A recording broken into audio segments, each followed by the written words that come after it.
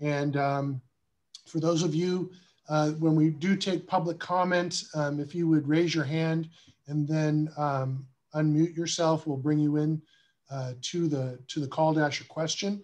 And also, if you're joining by phone, I believe you can use the *9 to raise your hand and the *6 to either mute and unmute. So we're going to start with a roll call. And Mark, do we have someone to do the roll call, or shall I do the roll call? No, Allison can do the roll call for us, and the phone number 720-4399 did raise their hand, so I have put them in to be able to speak. Okay. Bolinas Fire District.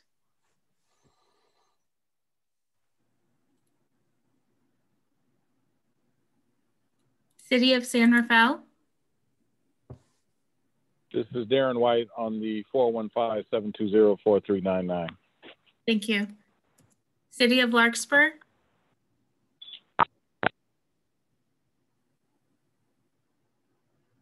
County of Marin. Present. Inverness PUD. Present. Kenfield Fire District. Present. Muir Beach Community Services District.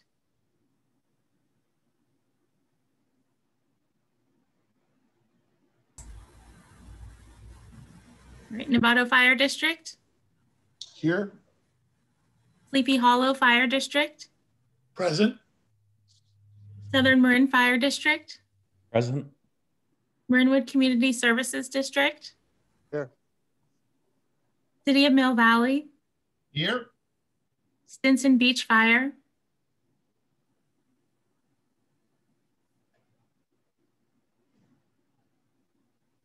Town of Corte Madera. Town of Fairfax.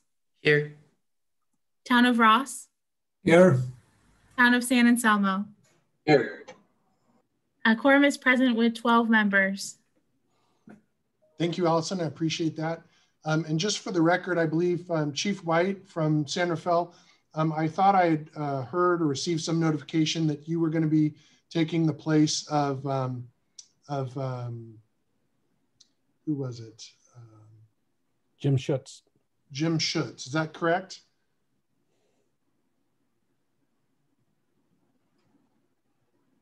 Chief White? Can you repeat that question, please? Yeah, I just wanted, for the record, I thought I had heard that you were taking the place of Jim Schutz on this committee. Is that correct? That's correct. That's been the case for a couple of months now. Okay, we'll make sure that we update our roster to reflect that. Does anyone have any agenda adjustments that they'd like to offer up? So hearing none, this is now the open time for public expression. The public is welcome to address the Operations Committee at this time on matters not on the agenda that are within the jurisdiction of the committee. Please be advised that pursuant to the Government Code, the board is not permitted to discuss or take action on any matter not on the agenda. Comments may be no longer than 3 minutes and should be respectful to the community. So is there anyone that from the public that would like to address the Ops Committee? I'm looking for any raised hands from our audience members. And there is no public comment. Thank you, Allison. So we will move to Executive Officer's Report. Mark. Good afternoon, everybody. And just a quick note for the minutes. I do see that Chief Krakauer from Bolinas Fire has logged into the meeting. Good afternoon, George. Good afternoon. So just a quick update. As most of you know, we had our board of directors meeting, and the first step of our mission, vision, and values strategic planning on the 21st. The video, the whole 2 hours and 5 minutes, if you'd like to watch it, is posted on the website so you can see what went down. Most importantly for you guys, Zonehaven, the evacuation management platform was approved for the use in Marin County. And many of you should have received an email today inviting you to the kickoff. And I think Charlotte will touch on a little bit of that with her report. We did have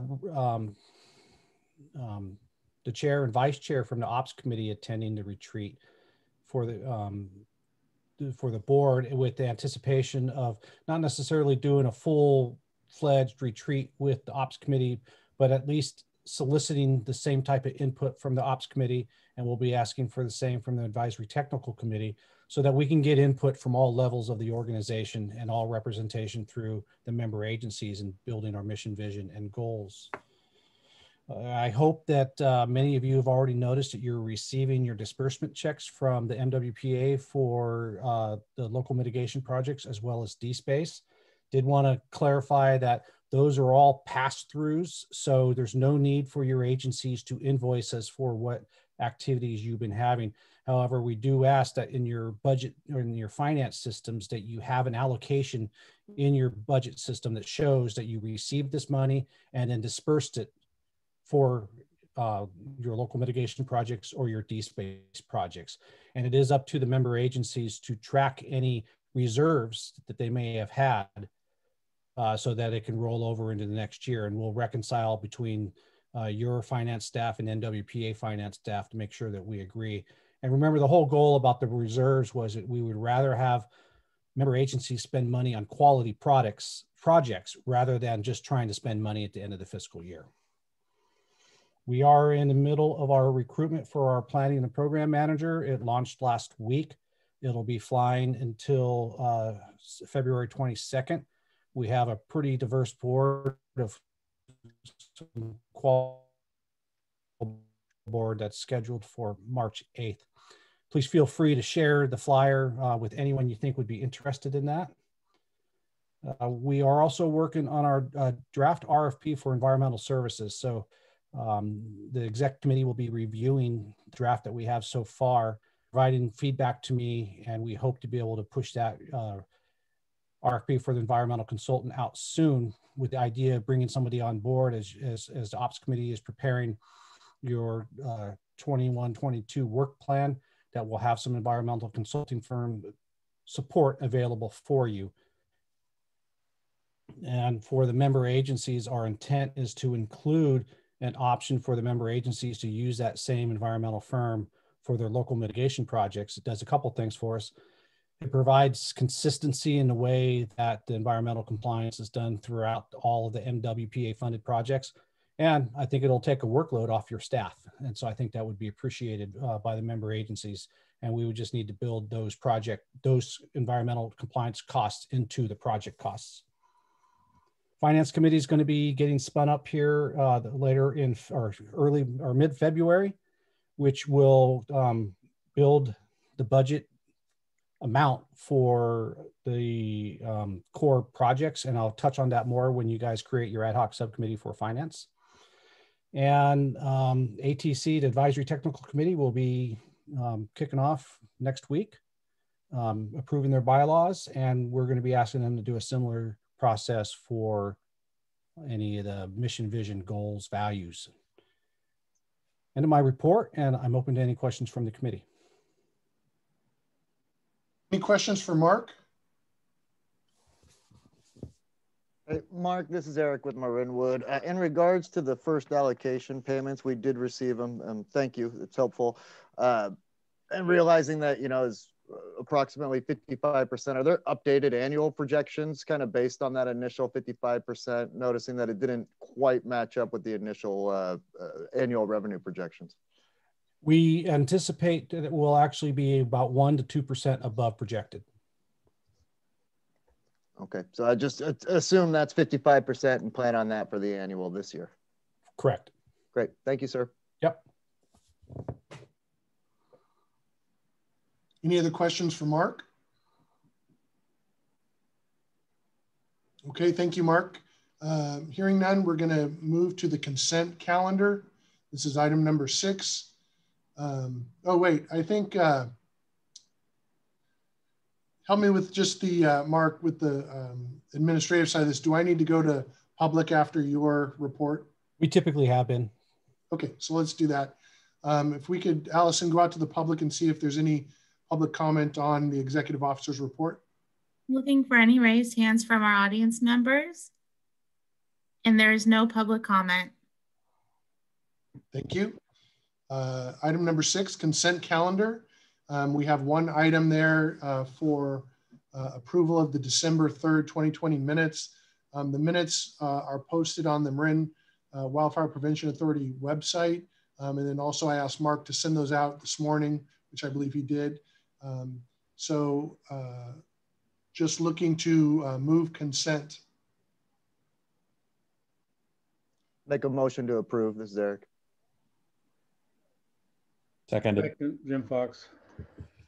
Okay, so we have a motion and a second. I think we need to go out to public comment just to see if we have any comment on that. I'm looking for any raised hands from our audience members, and there is no public comment. Okay, thank you. Bringing it back, we have a motion and a second. All in favor? Or do we have to do a roll? I guess we have to, do we have to roll call this, Allison? I believe so. All right, Allison, if you could roll call, please. Okay, I will do that. I'm not the attorney. You guys decide. Billings Fire District, Yes. City of San Rafael, Yes. County of Marin,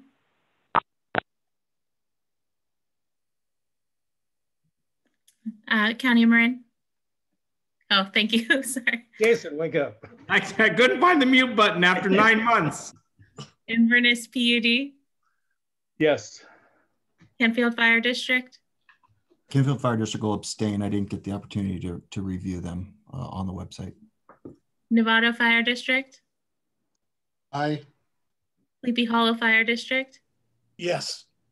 Southern Marin Fire District, Yes. Marinwood Community Services District, Aye. City of Mill Valley, Yes. Town of Fairfax, Yes. Town of Ross, Aye. Town of San Anselmo. Yes. The motion passes. Thank you, Allison. So next up is item number 7. We're going to get an update on the evacuation plan study. And so I'd like to just introduce Charlotte Jourdain, who's been managing this project for us. Charlotte, and I believe you have a presentation you want to make as well. Yes, thank you, Chief Tyler. Let's see. Can you all see this? Yes, okay, perfect. Okay, so good afternoon, everyone. Thank you, Chief Tyler. The last time I addressed this group, I had developed an initial draft RFP proposal based on a prior grant proposal that I believe was developed by County DPW in conjunction with fire agencies. There's been a slight change in direction since then, and I've also received a lot of feedback from this group, but also from academic groups following Jason Weber's suggestion that I reach out to academic researchers in this field to get their opinion, but also experts in private companies to make sure that we are not including obstacles that would prevent interested parties from responding, and that we are accurately describing the scope and whether it's realistic and feasible. So that's what I've been working on.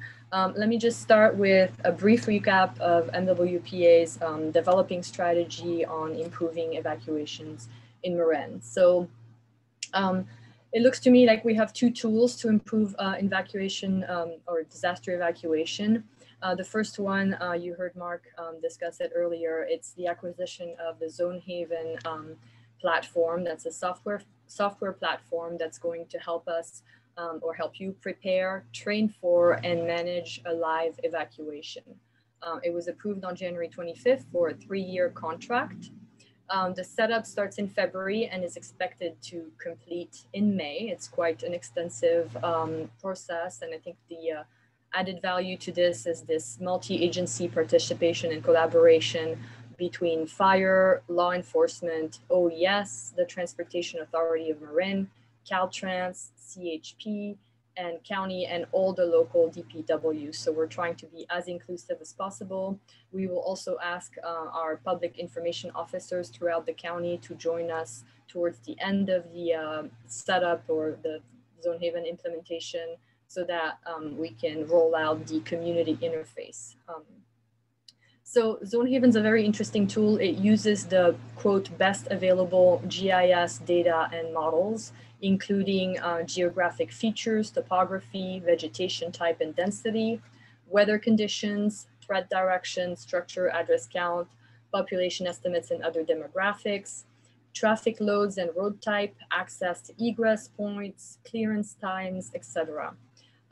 One of the very interesting, I think, feature of it is the ability to provide rapid simulations, whether during an event or in training. So the software can generate 1, 3, and 5 hour models based on updated weather and fire data, and then spit out recommendation for evacuation zone sequencing.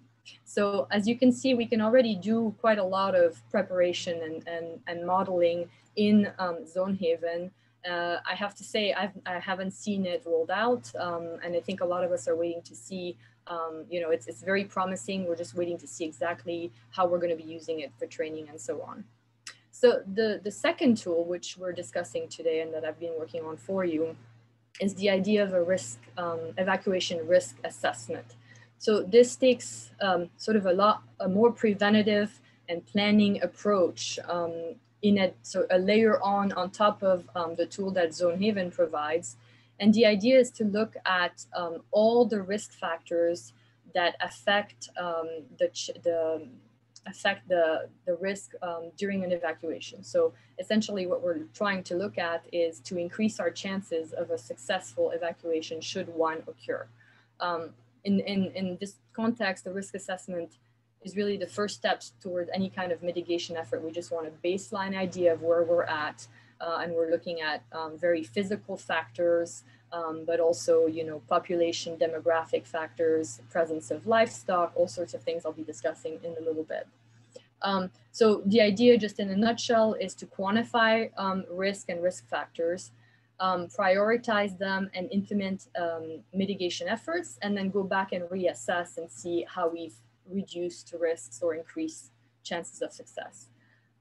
Obviously, we were hoping for some sort of integration between these two tools. It's not defined at the moment, in part because Zonehaven is not yet deployed in Marin, but that is something we have in mind.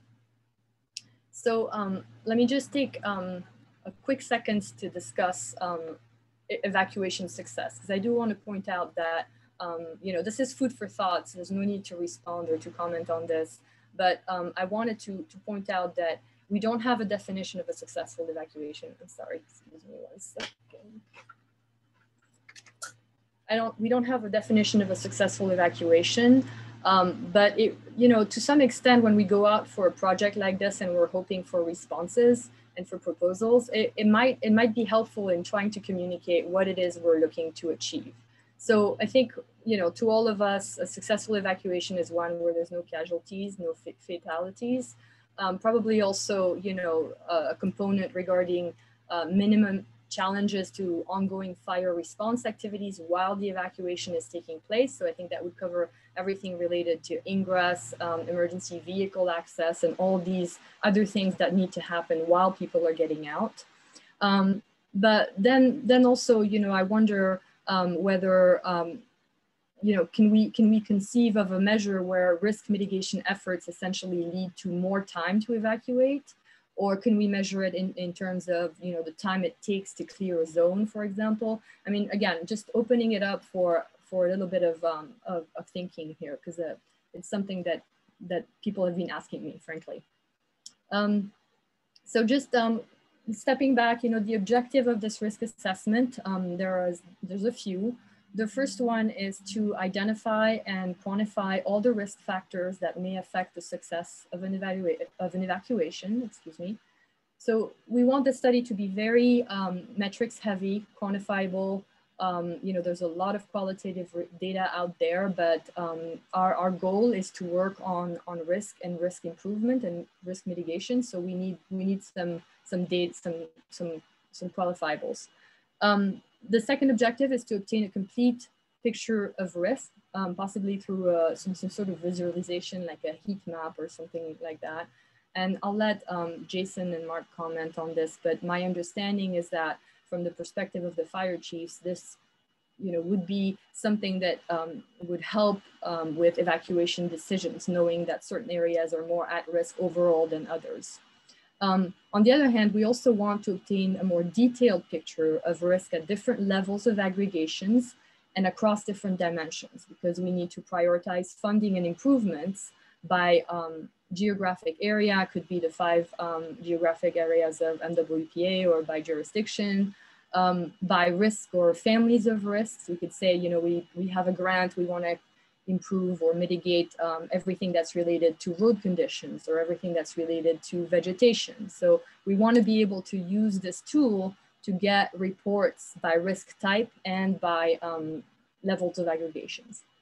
And then finally, possibly the most kind of interesting aspect of this project is the ability to evaluate proposed or completed improvements. So we want to say, we want to use this tool to say, okay, if we did this sort of vegetation work here, how would that lower our risk overall? Or if we change this intersection from a traffic light to a roundabout, I don't know, I'm just making this up, how would it impact our overall ability to increase our chances of success and of things going smoothly? So, you know, this obviously is up for discussion. This is your project. I'm here to get direction and feedback, but this is how it's described currently.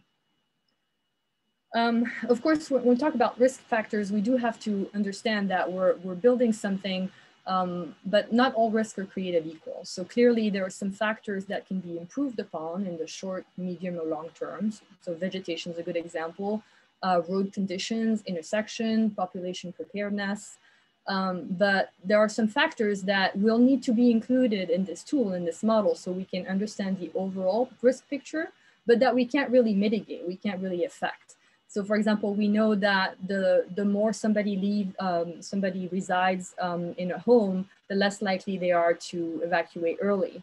We know that women are more likely to evacuate early than men, or families with children will get out early. We can't affect any of these factors. The current road network, we probably can't affect. However, we might be able to speak to future road network developments with this tool. And of course, all of these risk factors are great, but we need data to quantify them. We can't, you know, we can include everything we want. If there's no data to support it, it's not going to be very easy. Let's see. Yeah, so prior research and incident reports is going to help us identify which risks to include and how to build this study or this tool in a, you know, showing that we've done our due diligence. Clearly also there's the idea of relative importance between the risk factors and overall on the success of the evacuation, excuse me. I know a lot of, you know, the tendency is to look at the list of factors in the RFP and, you know, try to say, oh, this one's going to be more important than that one. But I really think we need to take a, you know, a step back approach. We don't know yet how these risk factors are going to be quantified, how they're going to be integrated with one another. And we're not making any hypothesis. We're not saying one is going to be more important than the other. We need to let the consultants come up with methodology and let the data speak for itself, frankly. This is the work that we're commissioning here. It's an assessment, and the results will tell us what the greatest risks are for us here in Marin. So going back to the nuts and bolts of the RFP a little bit. So there's some history there. Like I said, it started with a grant proposal. Now it's an RFP. That's a little bit of a different format. When we go out for an RFP, as all of you know, some factors are up to us, up to our control, and some are not. So what's up to MWPA is to accurately describe the scope, the available data, the required qualifications, and give a clear idea of the deliverables that we think we want.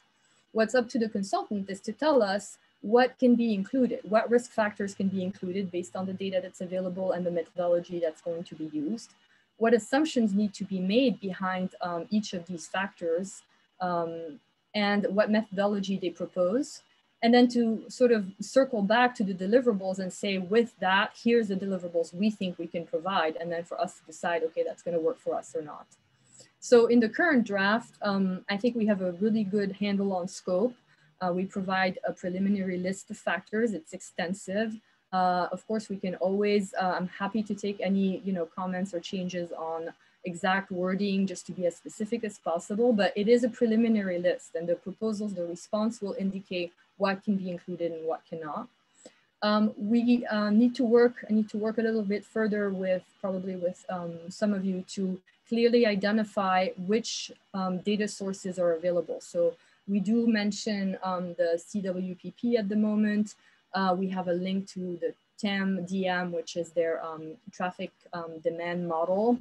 You know, LiDAR data, any other kind of data source that we can provide will help the consultant understand the scope of what we're trying to achieve. So clearly this project is going to require quite some extensive data analysis and modeling experience. And I think that we need to be a little bit specific about the qualifications that we're asking for. So I'm working with various academic groups and people who specialize in evacuation and risk modeling to just kind of clarify that a little bit in the RFP. And for the same reason, I think that probably the selection process is going to need to entail both a fire review and a scientific review. I think the fire, we need to make sure that the fire agencies get what they need and get a useful tool, but we also need a scientific review that tells us this model is going to stand. This project is it's solid, solid analysis, and this is going to make sense.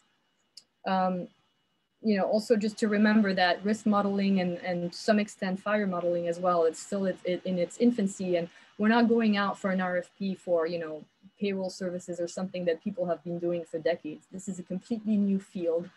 There's lots of new groups that are working on this, doing very interesting and innovative work.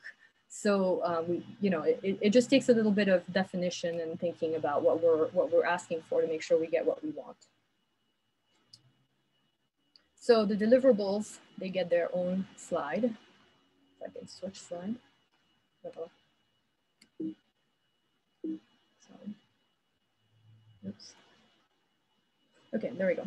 So the deliverables.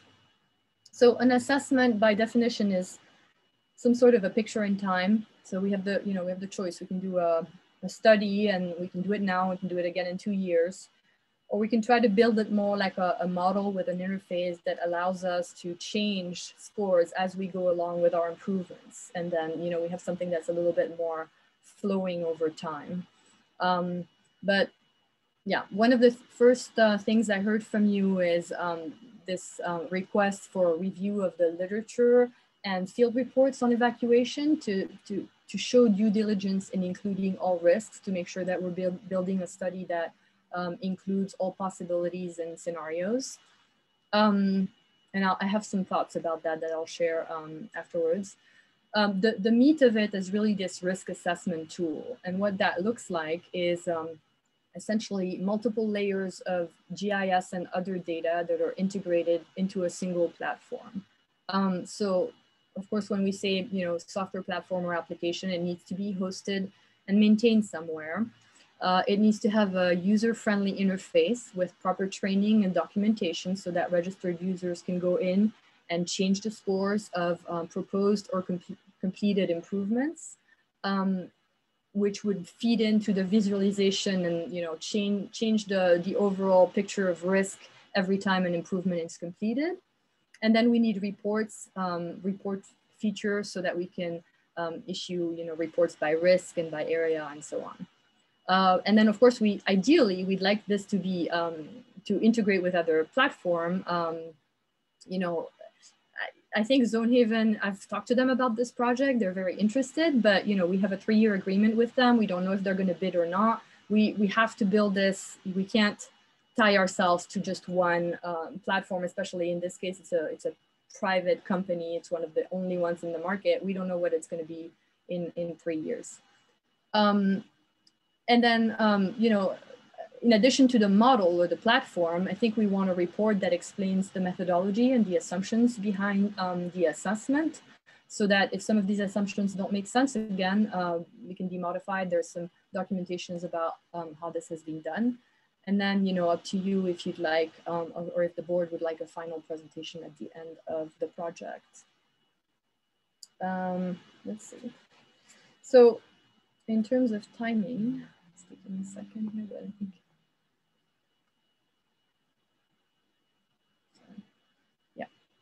So in terms of timing, like I mentioned, the Zone Haven implementation starts soon in February and it's expected to finish in May. I really recommend that we wait and see what's going to be done in Zone Haven in terms of modeling and with what data. As I said, they use the best available data. It might be that we have some data that they can include. So then we don't have an overlap between the two projects. I think I've already discussed Ingress and EVA. It's a good example. I think Zone Haven can model routes under a lot of different traffic and fire scenarios, but the risk assessment in my view would be more something that looks at road width, turn points, pinch points, any kind of physical characteristics that can be improved upon. But you know, it's a little bit of a gray thing there. So we have to wait for the two for Zone Haven to land somewhere so we can see what it's like exactly. The setup of Zone Haven is also a very important multi-agency effort. And I think if we wait, that's going to benefit the risk assessment project overall, because we'll have all these stakeholders already talking using a similar vocabulary around evacuation zones and so on. And I think that's going to benefit this project. I also think I'm only at the beginning of outreach in academia. There's a lot of interest. People are talking, they're talking with one another, they're talking, private organizations are talking to academic groups to see if they want to partner. So there's, you know, just a lot, time will help. Time is going to be on our side on this to get us quality bid. So my projected timeline would be, I think, potentially a release in April, shortly before the completion of the Zone Haven implementation, with responses in June, and so that we can have a selection before the summer. But you know, that might change depending on your feedback. Last slide. As soon as it.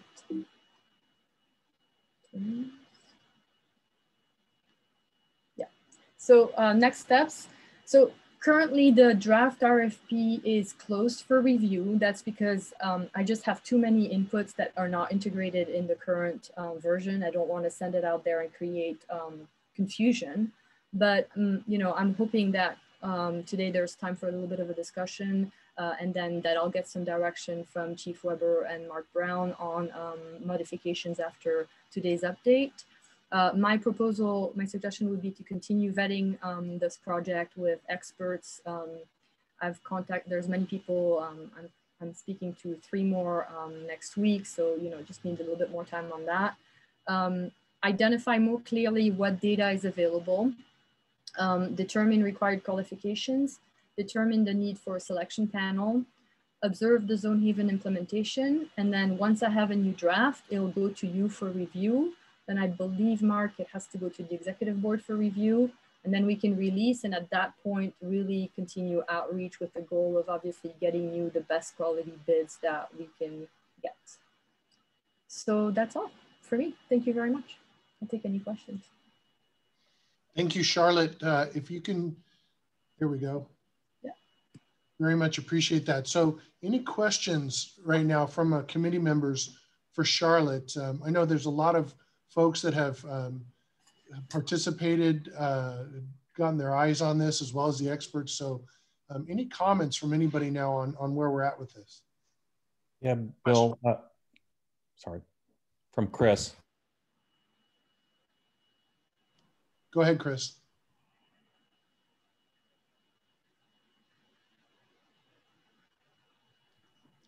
Looks like Chris. Alan Piamo just reminded me.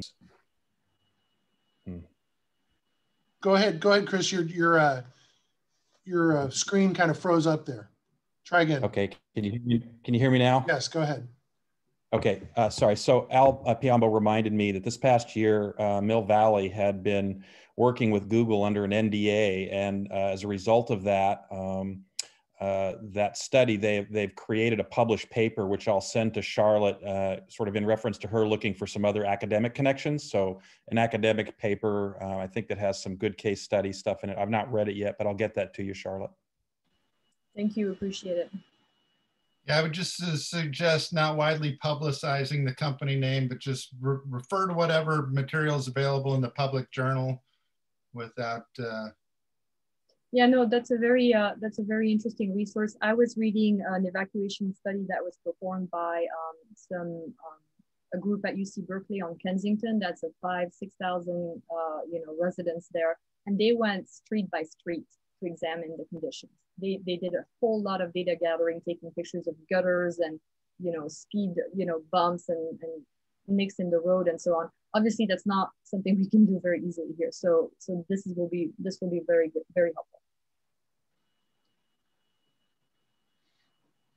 Anybody else have questions for Charlotte? Okay, Charlotte, I have a question. Regarding the risk assessment tool that you were talking about, you mentioned that one of the deliverables was that there was the ability to change the score if there was an improvement that was made. And I'm wondering, is it also envisioned that the score could change in the other direction? That is, what if a community decided to install traffic calming, let's say, in some form or fashion that improves the livability in some respects for that community, but it might work against trying to move people out, in an egress mode, or let's say it's taken into consideration the number of homes or population in a given area, but let's say a project gets approved to add, additional housing units, for example, in an area and potentially increases the burden on the streets for, will there be the ability to show the change in score going the other way? Yeah, help people make decisions. Yeah, that's a great comment. Actually, I hadn't thought about it. So I'll make sure to include that. I do think that there's a difference between changing the score or building a scale that can go up or down, and then needing additional data to be able to quantify a risk. So if there's a new community that develops, we would need to input into the model at least some sort of plan about, or some sort of data about the number of housing units, the road networks and so on. For some things, it might be, we might be able to just work with the score scale, but for others, we'll need additional data. So, but I'll make a note of that, and that is something that we can discuss during the vetting process with the consultants on how they envision that. Okay, thank you. Mm-hmm. Any of the other panelists have questions? Okay, seeing none, let's go out to public comment. Allison, if you could check. Larry Manikas, you may unmute yourself for public comment. Charlotte, thank you. That was really an excellent presentation. I've got a couple of, you can't really answer my questions, but I'll. I apologize. I moved. Whoops. I Hold on, I lost my notes. Let me just grab my notes. I can continue on as soon as I find them. Here they are. Okay. Will this modeling allow you to be time specific? So to differentiate between commute hours, school hours, and evening hours, for example. And because it's a new tool, risk modeling and fire modeling are really new tools, and it's a new field. We can expect it's an exact science. It's kind of what you were touching upon. So the question is, has Zonehaven been put to use as a tool during the actual evacuations? And were there quantifiable results that the board could look at to give an idea of how accurate it might actually be in use? And for that, thank you so much. So I can't respond? No, I think you can respond. It's okay. Because it's an agendized item, so go ahead. Okay, okay, great. Okay, yes, thank you very much for that comment. So, so I know that fire modeling, in whether it's in Zonehaven or in the risk assessment tool we're looking at building, as far as I know, the best fire models out there get updated several times a day with new weather data. It's not instant, or by the minute, it's several times a day. That's the latest I heard from Berkeley and so on. As far as traffic data, my understanding from the Transportation Authority of Marin is that they have a model that will take into account the time of the day. So, you know, how precise is it? Does it vary by the 20 minutes or half an hour versus, you know, general range of time throughout the day? I can't tell you. I think this is really a good example of something that's evolving very quickly. The science for this is evolving very quickly. Yes, as far as Zone Haven being rolled out, it has been rolled out. It has been used for several live evacuations. In fact, Zone Haven is being used right now, Mark can correct me, for evacuation in debris flow, right? In Santa Cruz area? Anticipated debris flows for San Mateo and Santa Cruz counties. Yeah. So they have a good track record of sort of live evacuation vetting and so on. Our next public comment will come from Lucy Dilworth. Hi, thank you for unmuting me or allowing me to speak. One question I had about available data is the location of cell towers. I know that this is proprietary information, but I'm wondering if there's some arrangement that can be made with the providers under some confidential NDA that would give a location for each cell tower so that it can be modeled under different fire scenarios and alerts and warnings. The efficacy of alerts and warnings would be understood better if the cell tower locations were understood.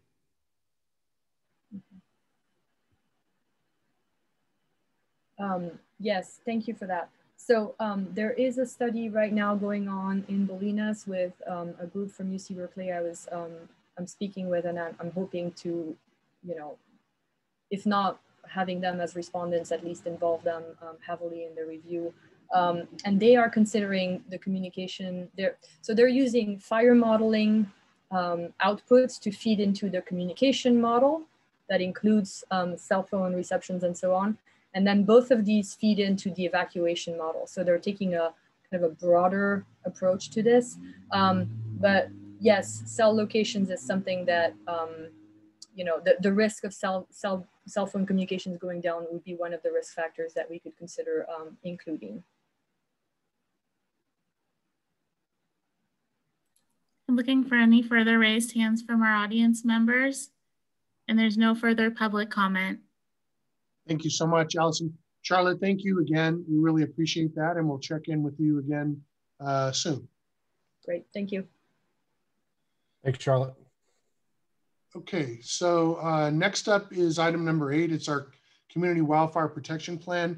And in the minutes from the December meeting, we had a very good presentation that was provided to us by Christy Neal and also Tammy from STI.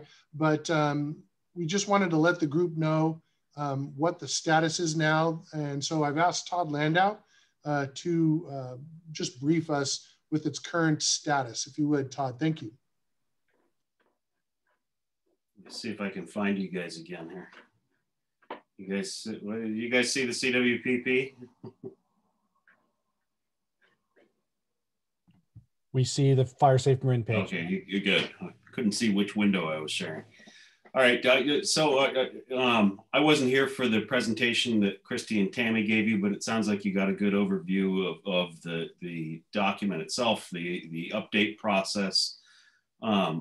Just the quick overview in case someone missed it. This Community Wildfire Protection Plan in general, it's a document that we've been operating from for 16 years in Marin. I think 2005 was the first plan of its kind published here. It was updated in 2015, from 2015 to 2017, with it's the science-based approach that I'm sure Tammy and Christy covered in detail. And the intent with the Community Wildfire Protection Plan is really that it be addressed and updated every 5 years at a minimum. And that's with the intent of capturing changes in development patterns and growth, and changes in vegetation, changes in preparedness, actions that the community's taken should all be incorporated and reevaluated to see how those things are changing the fire landscape. So we've undergone the most recent update. I think in the 2015 to 2017 update was probably the most significant change in the document that we're ever going to see with the application of the new science and wildfire modeling.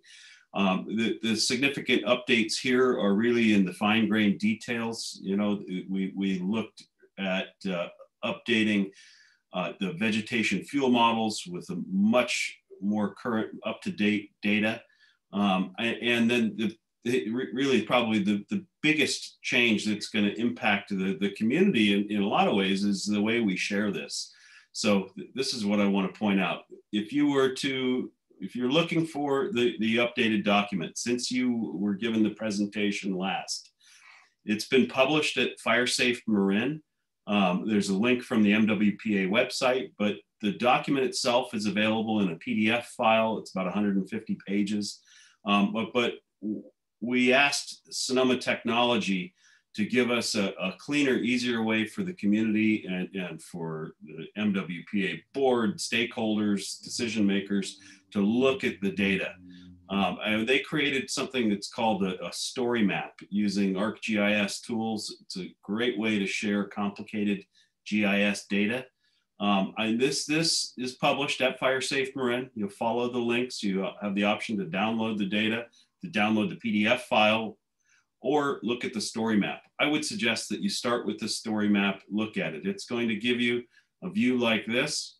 In the left-hand column, you're going to see a summary of the text of the document. I apologize, it's really fine text here, but we're not reading it today. And it gives you an opportunity to scroll through, starting at the beginning of the document, and look at it, look at this document section by section, and uniquely, the mapping data that's in the right-hand column here is all interactive. This is the view of the actual data in real time on the ArcGIS platform. One of the biggest complaints, if you will, or questions that we got with the publication in 2017 of the last version of this was how do I zoom in on the maps? How do I look at my community? How do I see the data that you've collected in my neighborhood? We got those questions from elected officials, from residents, and we didn't have a good way to share the data, and certainly not share the data with the background information that's really needed to help people understand what they're looking at. And that's critical with this document. So all of the data is here in a clean published format that allows you to zoom in, take a look at your community with the necessary context in the left-hand column. Every section and every map and every piece of data analysis that was created as part of this update is addressed here in the story map. I'm going to take you to, real quick, I want to wrap this up in 1 or 2 more minutes, but 2 of the most important changes in the way we analyze data were we looked at a new set of inputs for what we consider to be extreme fire weather. When we first published the updated CWPP with this new wildfire modeling and data approach in 2017, we did the work on this between 2015 and 2017. It was adopted in February of that year, and the North Bay fires had yet to happen. On the one hand, I think we all felt maybe a bit of pride that Marin County had been ahead of the curve. We were taking this kind of approach before it was obvious to the rest of maybe the Bay Area and Northern California how important this was. But we looked at it, and in 2017, what we considered to be extreme fire weather is not what we actually observed in October of that year. In fact, the conditions that we had used to model in the CWPP were downright mild compared to what we actually saw in Marin and Sonoma counties that night in October. So we knew really from within months of this being published that we needed to make an update, and we needed to draw upon actual observed weather conditions. So we took weather conditions that were observed in Marin in early October 2017. We looked at weather conditions that we observed later that year in December when we saw red flag conditions for the first time in the month of December. We then again looked at October of 2019 when the Kincaid fire was burning, where we saw even more extreme wind conditions in Marin, drier fuels, and lower humidities. And so we took an aggregate of those actual observed extreme fire conditions, which was a dramatic change for the worse compared to what we looked at before. Anyhow, what that gave us was a better approach, a better look, and a more, I think, a more accurate analysis of what extreme fire weather might actually be today in Marin.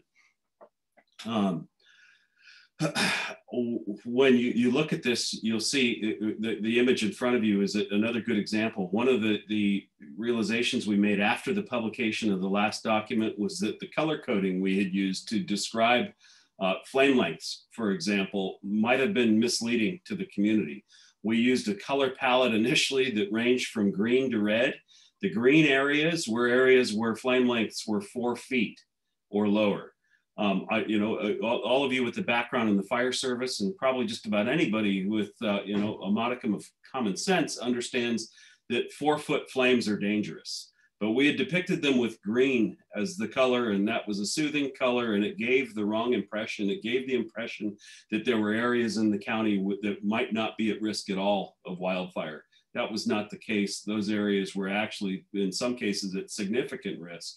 So simple changes to the display of the data, the color palettes we use, I think portray a more accurate picture. What you're looking at in front of you is a composite model looking at extreme fire conditions, but also considering things like population density, building construction, the fuel conditions, and a variety of other inputs. So it's not simply the results of a model that might tell us what the flame lengths would be at any given point. The final thing I'll point out, I'm afraid I'm going to break it if I zoom in on this, but what you're looking at here is a parcel level fire hazard assessment. This was not included in our analysis in the 2017 document. And what you're seeing right now is just published, hot off the presses. It's the first chance that you and the community will have to look at this. It's important that when you look at the parcel level hazard assessment, that you go in depth and read the description of what this analysis means. This is intended to be a tool used by fire agencies, especially those that are applying MWPA funds to mitigate hazards in the community. This is intended to give us a picture of how individual parcels and the structures and the building envelope in the community affects relative hazards.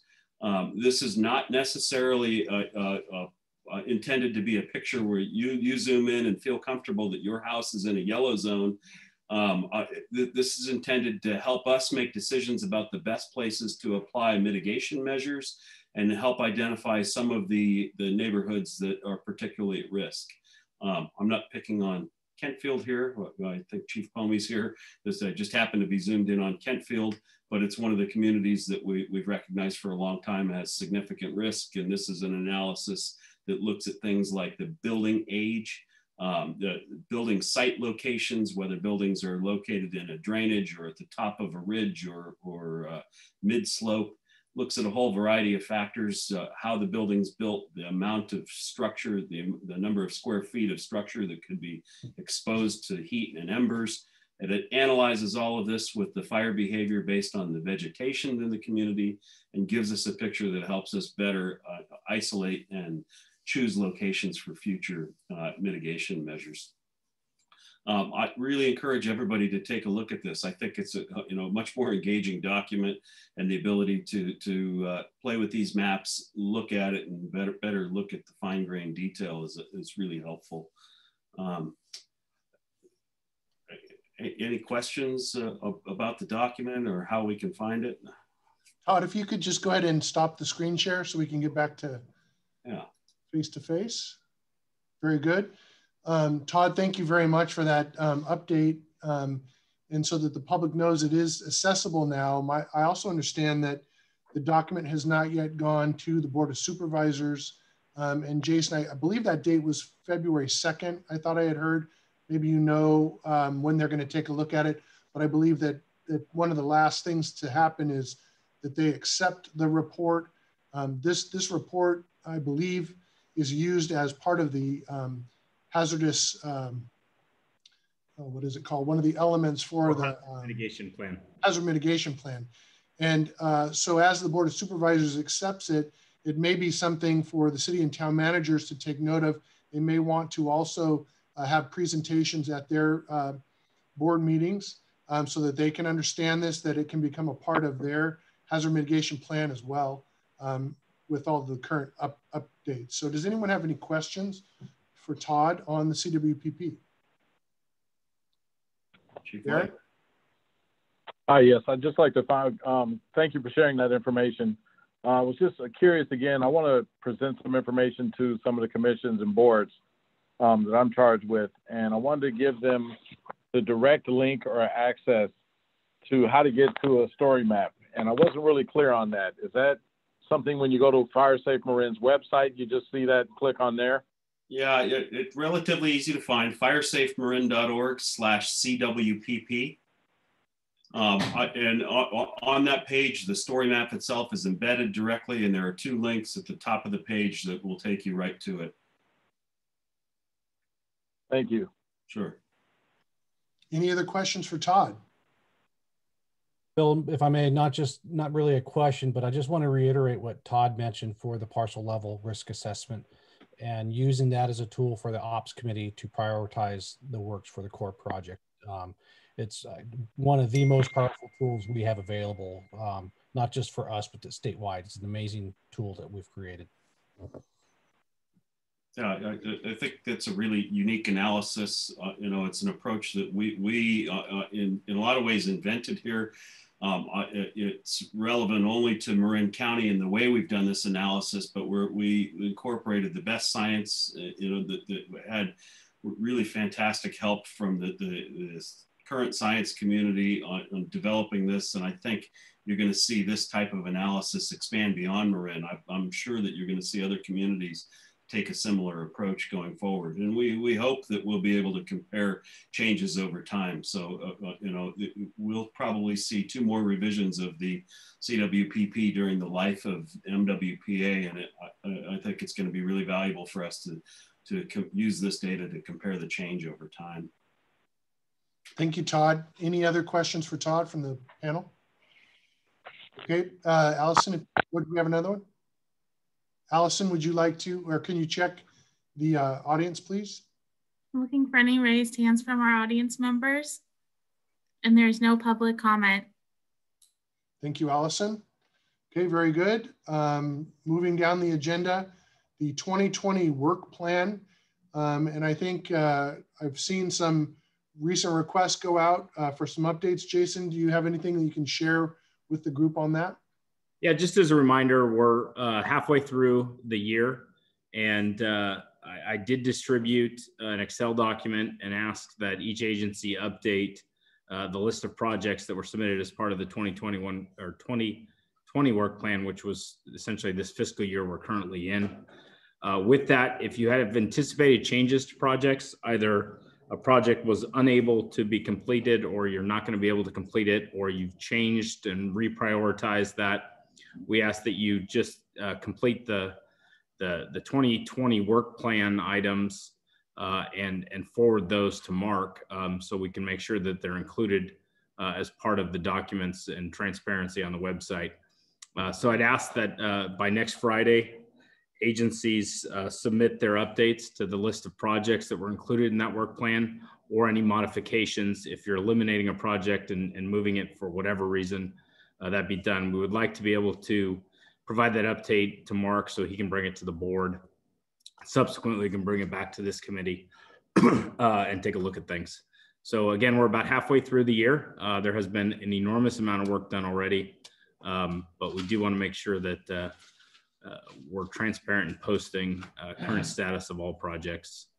So if you can get those to me by next Friday, that would be awesome. And I will give kudos to Rich Shortall for already submitting for his 2 agencies he's responsible for. So he beat everybody as an overachiever.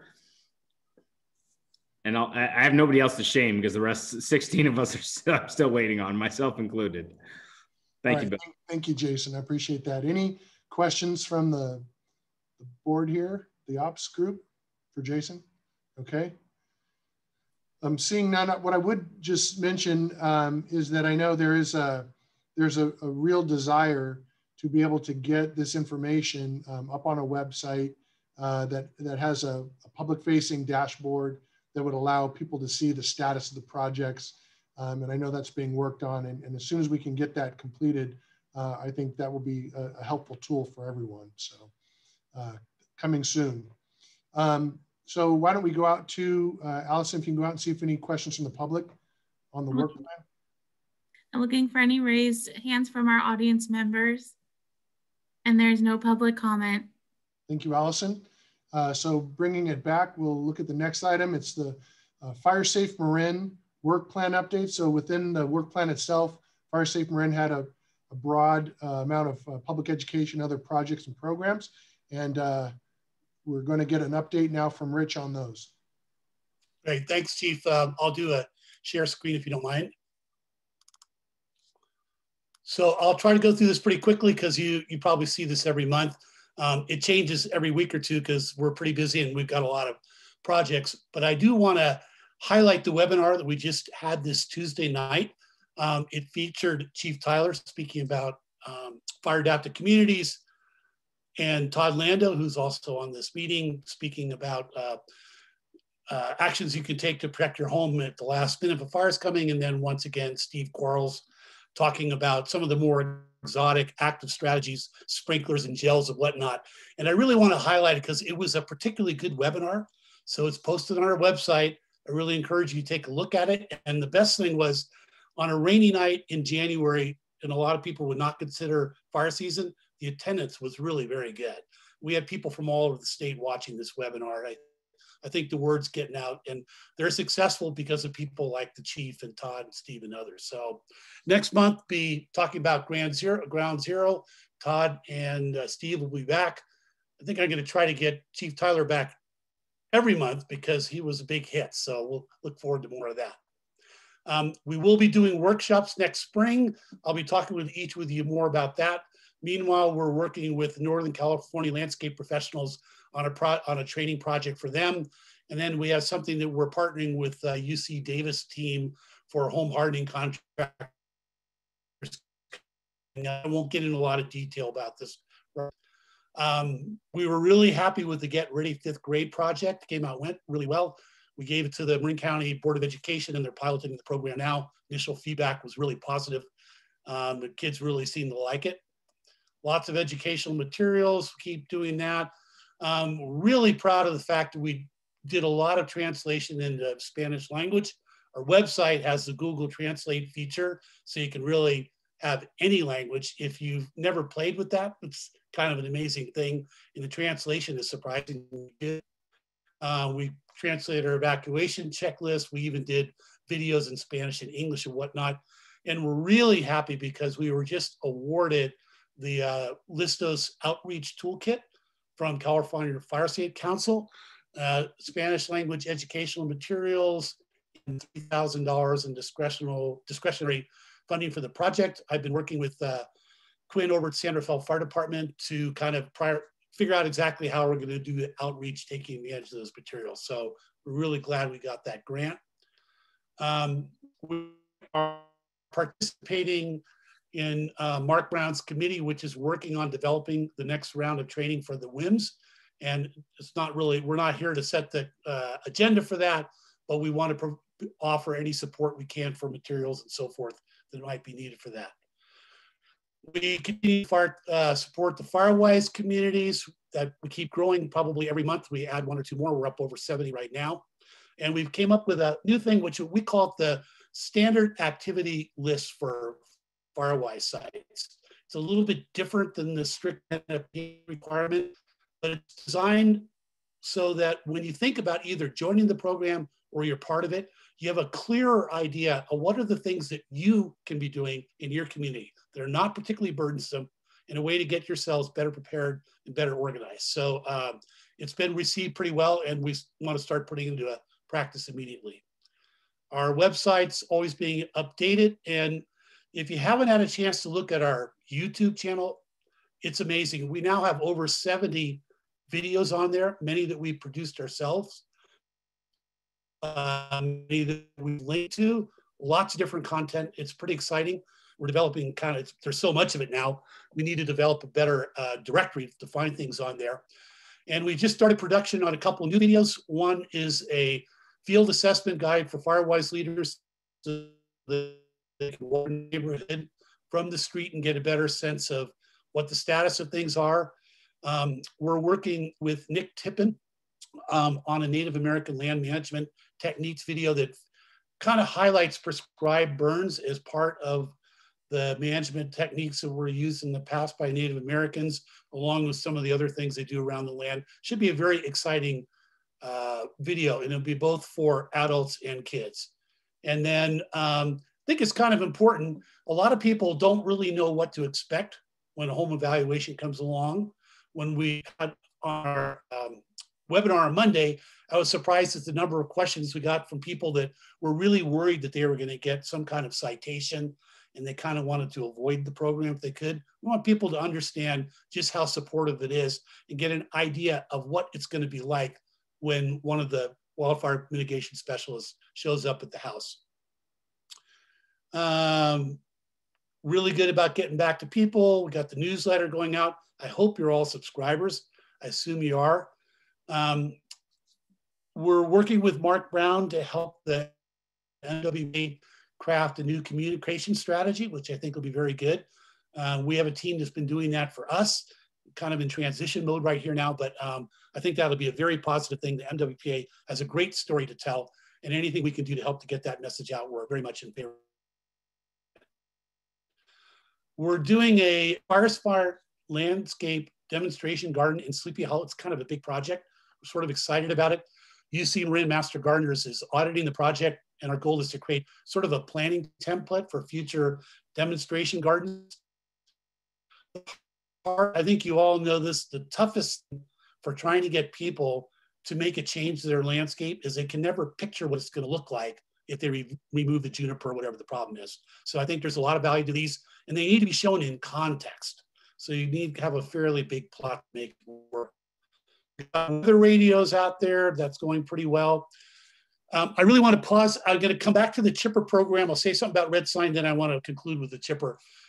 It's taken forever, but finally the first prototype of the flip sign, which is quite a change from what we had in the past, is ready. I'm actually going to pick it up tomorrow or Monday, and then we'll call our team back together to take a look at it to see what everybody thinks about it.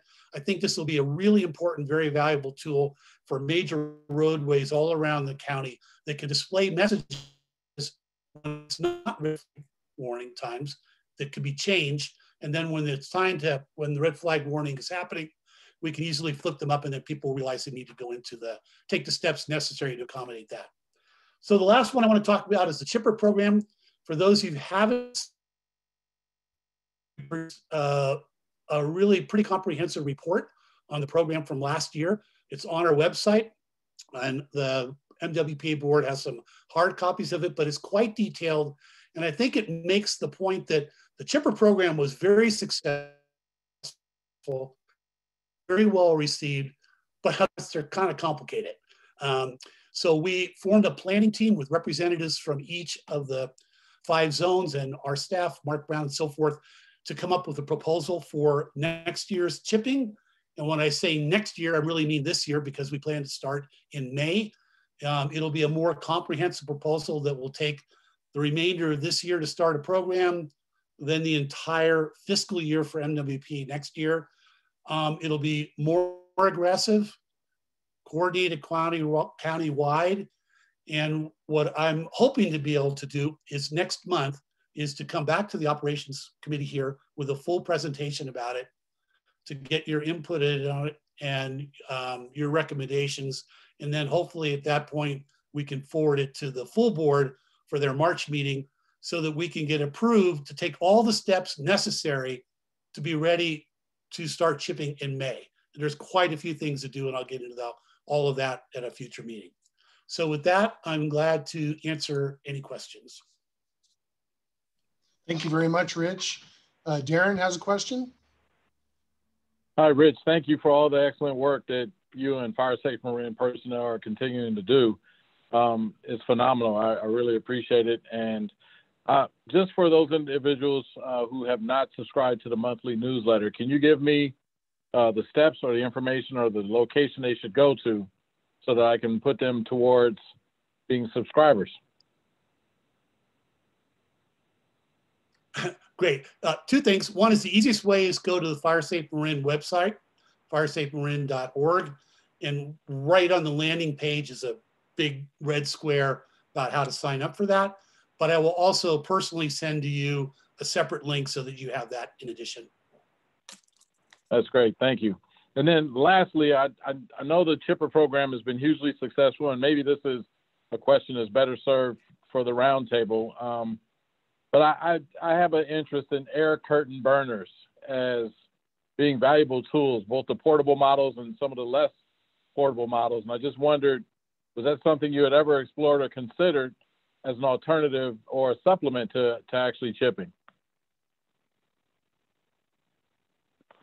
So I am familiar with those burners. I think they're a great tool, and I think their application is best deployed in more of, for what I'll call sort of more space areas, where you're out there, you're doing fuel management, and you have a place where you can efficiently burn the material, create the biochar, and not create a lot of smoke and so forth. For what we're doing, we would have to set up basically a whole brand new infrastructure that probably couldn't handle anywhere near the capacity that we're bringing in each day unless we had quite a bit of it out there. But I do think it's a very important tool, and we're really not using it. I think it does have several places where it's a good application. Great, thank you. Anyone else with questions for Rich? All right, Rich, thank you very much. Let's, Allison, can you go to the public, please? I'm looking for any raised hands from our audience members. And there's no public comment. Great, thank you very much. Next item up is the basically 2020 budget update. And just let me say, as we talk about this and then looking at the next item, which is where we'll begin to set up the ad hoc committees for the work plan and the budget committee. These subcommittees that we do are ad hoc. They're built for a specific purpose. The work is done, and then basically they disband. And so there is not an expectation in this update that we hear all the ins and outs of the budget, but I did ask Chief Tubbs, who was chairing the committee at the time, I think we called it finance, not necessarily budget committee, but if he could just talk a little bit about what they did last time, and as we begin to think about what still might need to be done. Chris, I'm going to turn this over to you. Yeah, thanks, Bill. And I'll certainly cover the work that the ad hoc committee completed before we were disbanded, and perhaps Mark might want to add some details at the end since his transition into the executive officer role. So I think, as everyone recalls, last year, the Ops Committee established this finance subcommittee to support the development of the first year's budget. And the members on that committee included myself, Chief Pomey, and town managers Joe Chin and Todd Cusimano. And some of the things that we did include, we worked with Roy Gibbons to clarify the property tax revenues, revenue estimates, and then a number of questions around borrowing and lending options and costs associated with the lending. So I think everyone knows that the property tax disbursements first one comes in December, followed by one in April, and the final one in June. And a lot of questions from the local agencies regarding the gap between the beginning of the fiscal year in July 1 and the disbursement in December. And so our committee was really tasked with sort of trying to provide some options and recommendations to the Ops Committee. So we did that. We developed that plan regarding cash flow. We reached out to each of the agencies to find out, who had the capacity to sort of self-fund themselves until the December disbursement. But one of the things that came out of that was the recognition that we didn't want that cycle to repeat every year. And ultimately, the executive board recommended holding back some of the funding, primarily out of the core functions area, build up a bit of a reserve. So we sort of we could get into this pattern of normalizing the finances. In addition to that, knowing that we were in the process of bringing on an executive officer and not wanting him to be, completely overwhelmed, we worked on a number of baseline finance policies that we could forward to the executive board for their review and ultimately, hopefully, the adoption, which did occur. So we had, before Mark came on board, we had a number of real basic baseline, probably a dozen, I think, finance policy documents ready for them and ready for Mark. Everyone, I believe, has received the first of the property tax disbursements, which should be 50% of the overall funds. That's gone out to the local agencies. Again, the next disbursements are going to be in April, which is 45%, in June, and the final 5%. Though not directly related to the Finance Committee, I think everyone is aware that the Southern Marin Fire District has a administrative and finance support services agreement with the MWPA. So our finance manager provides that accounting piece for the MWPA, runs all the reports, does all of the banking and all of those kinds of things. Again, this was an important piece of work prior to Mark's arrival. We had to set up not only all of the bank accounts, but we had to comply with all the regulatory elements of starting up this agency. So there was a lot of work put into the finance management systems and processes and so on and so forth. And I just want to take a moment to thank our finance manager, Elisa Schiffman, and Jean Bonander, who stepped in as the interim director. She was just tremendous in helping us get to that point. There still are a number of issues to refine and work through, including estimates of our anticipated revenue for this next fiscal year. I think it was alluded to earlier, agency accounting for the 2020-2021 fiscal year related to defensible space inspection program and local mitigation. Again, we want to ensure that those funds that are allocated are being spent as they're supposed to, and anything that's not being allocated is rolled over into the subsequent year. But this is all being tracked very clearly for transparency purposes. Continued support to the operational plan subcommittee as they build out their plans. We want to help support that with providing accurate estimates. The continued development, we believe there's going to be additional financial policies as we mature as an organization. And then ultimately, again, any other needs of the executive officer. So with that, I'll turn it over to Mark for anything that I may have missed.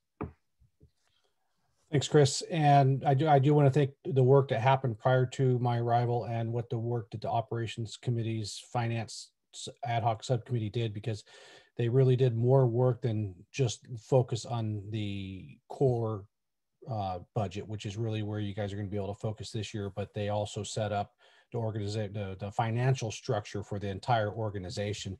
And it's one that's working. We've only had to make a few changes to the way it was organized, and that was only because we're understanding our financial systems better now through trial and error. And when it came to the budget allocations you've made, we've only had to make 3 adjustments to the budget, and only one of them was in an upward budget adjustment. The others were one that was approved because the chipper program was doing so well and we needed to have more days, but then they ended up coming in under budget. And then our lease with Southern Marin, we were actually coming in under budget. So great job for the onset. When it came to the financial policy development, because of the work that had been done before, we only had to create one policy from scratch, and that was the disbursement policy. So it really did help. And then, like Chris said, we are, or as I mentioned earlier, and one adjustment for Chris, what Chris said is it's 55%, 40%, then 5%. I keep trying to go 55, 45, and 5 and get 105 for the MWPA, but the county balks at that. Hey, we got to try. So those 55% allocations did come in a little bit higher than anticipated, which is great news, right? And so we are going to use the actuals of this year for the projected next year. We don't see much change occurring. And then that'll allow us to identify what the 60% is for the core, subtract out what the admin portion of it is, and then be able to give you guys, all right, these are your thresholds for your budgeting purposes. And Elisa has been working on a formula on what the revenues are for each of the 5 geographical areas. So you guys will have a benchmark of what the each area is generating how much money, so we can stick to that 80% as close as possible. And a report. Okay, excellent. Thank you both, Chris and Mark. Do we have any questions from the Ops Committee here? Okay, very good. Allison, can you please check the public? Looking for any raised hands from our audience members, and there is no public comment. Thank you, Allison.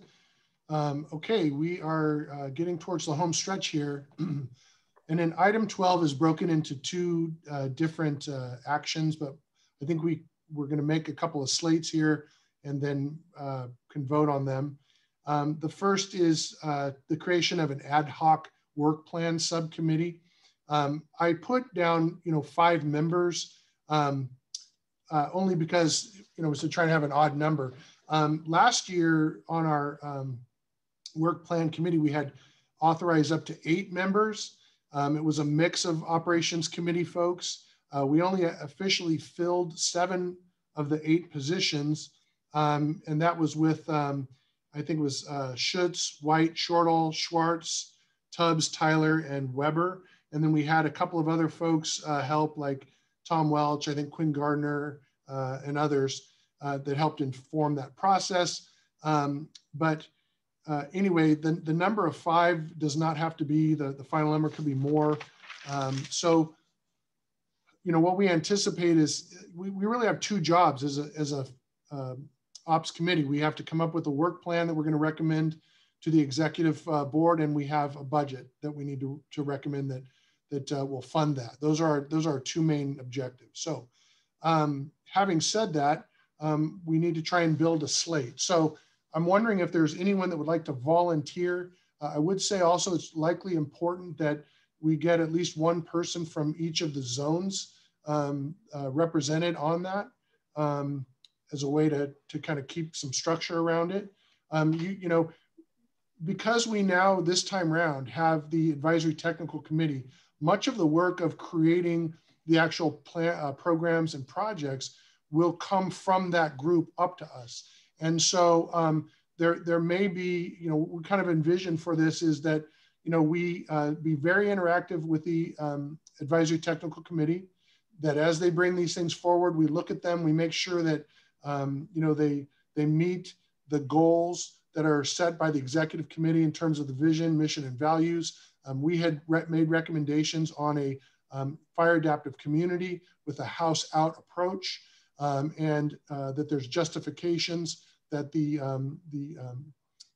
ecological impacts were all taken into consideration and done properly. All of these sorts of things I can envision this committee, looking at, making sure that they're complete when they come up. I don't see this as a committee that is, like Caesar, saying down or yes like that. It's moreover that we make sure that they're conforming to what they need to be, that they match up with the funds that are available, and it's done within the time frames so that we can move it along and get it all adopted by the executive committee before it's implemented. So that's kind of what I see as the roles of that group.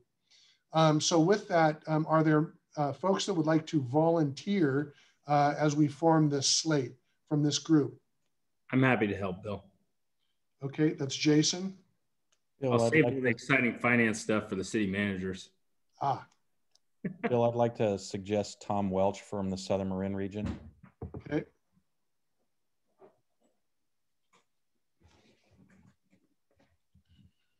Rich, I'm wondering if you're going to want to be on the group. Yeah, I'm glad to help. I just was kind of holding back in case somebody else wanted to do it, but if not, I'd be glad to help out. And Bill, before we get too far, I can interject for you as the chair. You can assign the ad hoc without having to go to a vote. I should have caught that for you earlier. And Chief Welch can participate as a advisory type position, but since he's not on the ops committee, technically he can't be in the ad hoc committee, but he could be there for support. So he'd be advisory too. Yeah. Okay. Chief, do you have anyone for my zone already? Nope, not yet. Go ahead and insert me there. Okay. Darren, you're on. I'm going to add myself on as well. And then Bill, if Dave, Garrett, or Joe aren't interested, I'm happy to do it. I owe Dan Schwartz for making him the vice president of this group. So I was going to nominate him, but I think he would kill me. So if no one else is interested, I'm happy to represent. Okay, Todd, I'll add you to the group. 1, 2, 3. That's 5. That's sort of our minimum. Looking at this list, I think from the South, I mean, well, it's actually 4 members plus Tom would be on there. Yeah, Bill, you can put me on there. I guess I was just trying not to straddle the 2 committees. All right, in name only, Chris. But we know who's going to do the work. Yeah. Okay, so I've got Jason, Chris, Darren, myself, and Todd, with Tom pensioning for Chris. 2, 3, 4, 5. Is there anyone else that would like to be on that slate? Okay, that's slate A. Let's build out slate B before we go to the public then to try and streamline. This is the basically the finance committee that will help go between the executive board and making sure that as we interact with the work plan group that the funding is correct and we're on track with that. Likely less of a work product required than the last time round. And Chris gave a good explanation of what they did last time. So can I get some members on the slate for the finance committee? And again, last time it was Chief Pomey, Chief Tubbs, Todd Cusimano, and and Joe Chin were on there last time. I'm good being on again. Joe, thank you. I am too. Chris? Yep. I will too. That's Mark. Chief Pomey, thank you. Yeah, I'm happy to help out if needed to Eric with Marinwood, help Centerville area there. Eric, that's great. All right, so I've got Joe, Chris, Chief Pomey, and Eric. Anyone else like to add their name? Certainly help out if you need a 5th. Alan, why don't we put you on there too? Okay, so those are the 2 slates then. We've got on slate 1, again, it's Jason, Chris, Darren, myself, and Todd. And then for the finance, it's Joe, Chris, Mark Pomey, Eric, and Alan. Any last comments before we go to the public? Okay, so why don't can I get a motion and a second, and then we'll go to the public? So I think you can point without a motion a second, what Mark was saying earlier. Yeah, no, I get it. Eric helped me out on that. You get the voluntold. I would like input from the public on it. So why don't we just do it this way for now, and you can chide me later for it or whatever. But so I don't see any more comments. Let's Allison, can you check the public, see if they have a comment on it? I'm looking for any raised hands from our audience members, and there's no public comment. Okay, great. Thank you so much. So with the powers invested in me in the state of California under whatever, this and that, I so appoint everybody. I feel powerful. Ops committee bylaws. Yeah. Okay, thank you so much. All right, very good. Let's see here. All right. We're in the home stretch. Item 13 is information only. Do any of the members have an information item that they'd like to share with everyone? Okay, seeing none, do we have to go to public for information items, questions? No, you don't. Okay. Next one is committee members' request for future agenda items. something that, is there anything you guys would like to add? Darren? I was curious as to whether or not the group would benefit from a presentation from any particular company that might want to demonstrate their product, the air curtain burner that I spoke with earlier, either the small model that's portable or the larger model that Rich kind of referred to that you might want to put out in the open spaces and let sit and bring materials over to that larger construct, if you will. That sounds good to me. We'll go ahead and add that, Darren. I'll get some specific information from you, and we'll add it to the agenda for next time if they're available. Very good. Okay, sounds. Okay. Anything else on the agenda? Okay, and I do want to go out to the public, Allison. Is there something from the public that they would like to see us tackle? I'm looking for any raised hands from our audience members. Larry Manikis, you may unmute yourself. Just briefly to Darren White's remark, if you do a demo, it'd be interesting if you could, if it's possible and safe, to invite members of the public to see these demos, so we know what kind of things you might be looking at, get ahead of it, sort of thing. Thank you. Thank you, Larry. Looking for. Can I clarify? Yes, Darren. Just wanted to clarify. This would be a demo via video, like a presentation of the product that we're able to look at by Zoom as an example, not an actual in-person demo. Got it. Okay. Our next... All right, everyone. Oh, we have another raised hand, it looks like. Yes, our next public comment. Oh, I'll ask if our commenter OFA Moran would like to comment, to raise their hand. Okay, it does look like no more public comment. Thank you so much. And on the other hand, it does look like public comment. What's that? I'm sorry, the hand keeps raising and lowering, so perhaps I will ask them to unmute themselves in case they need to make a comment and are having an issue with the hand. Yes, this is Belle Cole. Go ahead, Belle. Hi. I just wanted to say that at a recent ESP Carbon Resource Management Committee meeting, we had a specialist on biochar who made a wonderful presentation on just the subject that Darren White was talking about. So, and we've had 2 of these.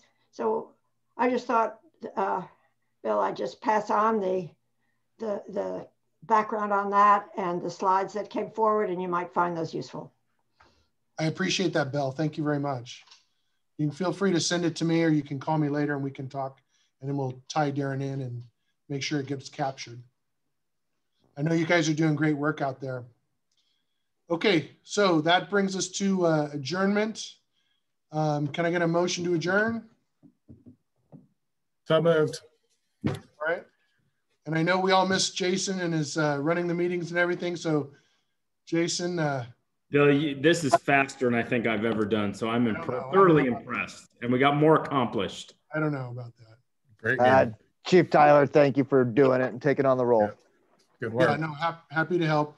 And I just want to let you guys know, I got a text from Dan Schwartz. He wanted to be with us.